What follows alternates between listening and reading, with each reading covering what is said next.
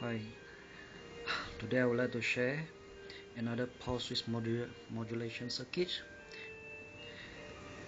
which can be used as a light dimmer, and with a little bit of innovation mind I convert it to a digital load. Okay, first I would like to show you as a light dimmer for this pulse width modulation circuit. Okay, now I'm going to turn on the power supply. Okay, as you can see, the light is dimly lighted up. Okay, now I can change the pulse, because the minimum for this pulse width modulation is 5%. So I'm going to tune it up slowly, and you observe the light intensity is getting brighter and brighter. Okay, now that's the max positions, and maximum positions pulse width modulations is about 95%. I'm going to dim it down.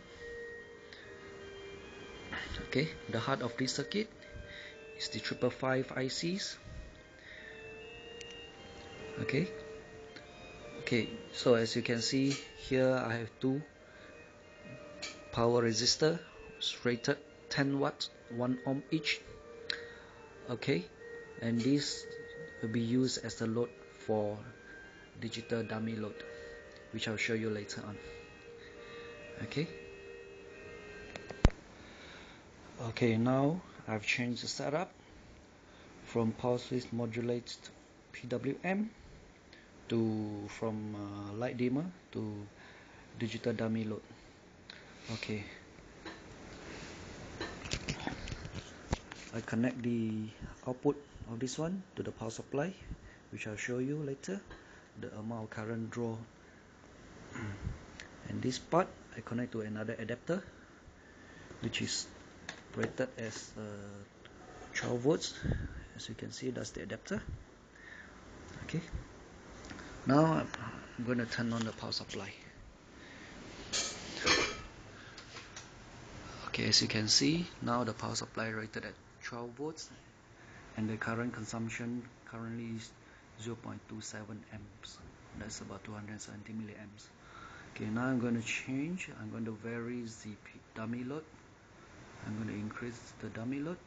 As you can see, the current increase.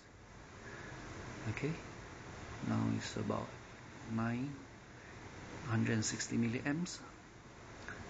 Okay, as I go along the way, you can see the current increase linearly. Okay, the good thing about the digital dummy load is you can control the current draw by the load.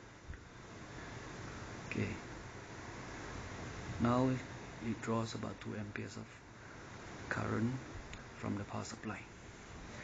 Okay, as you can see, now the knob is just halfway, almost halfway, and the load resistor now is getting hot. Okay, now I have to reduce it to the minimum, and there you are, the original voltage and current 0.27 ampere. Okay, so that's it. Thanks for viewing this video. Enjoy it.